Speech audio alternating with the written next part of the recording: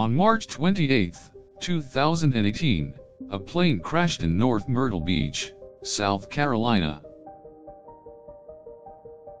The single-engine Cessna 182T crashed around 9:30 a.m. about a half-mile from the beach.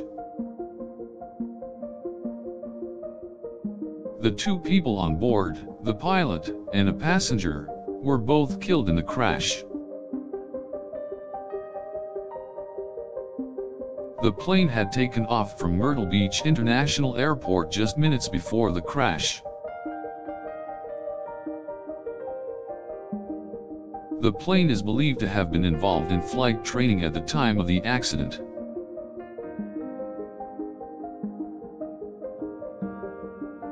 The debris from the crash was scattered across a residential area near the shoreline.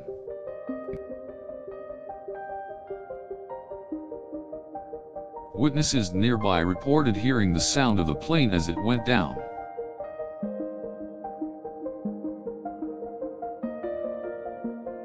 This is the second fatal plane crash in the North Myrtle Beach area in a short time span.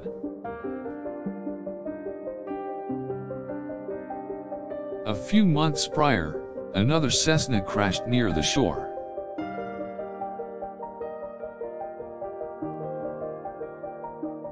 In this prior incident, no one was hurt, but the plane was significantly damaged. Investigators from the National Transportation Safety Board are probing the cause of the crash. They will look into all aspects of the incident, including pilot experience, weather, and aircraft maintenance. The identities of those on board have yet to be released, pending notification of family.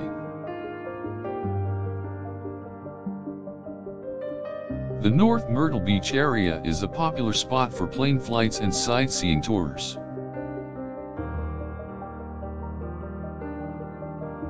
The beautiful scenery and beaches attract many sightseers every year.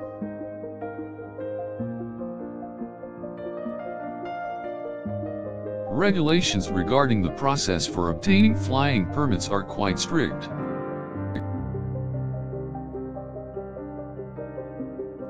It is necessary to receive special training in order to fly a plane in the area.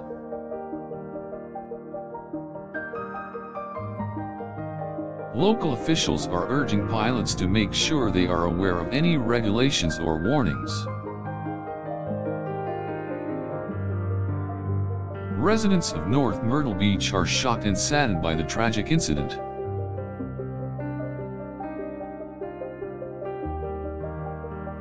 Many have come forward to express their condolences and support for the victims and their families. Local authorities are doing all they can to assist those affected by the crash.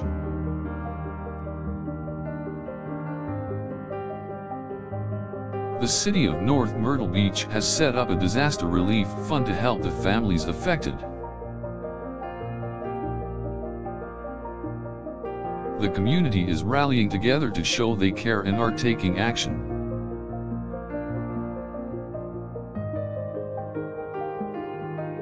Despite the tragedy, the city's tourism remains intact, as visitors continue to flock to the area. The area has long been a popular vacation destination for people all over the world.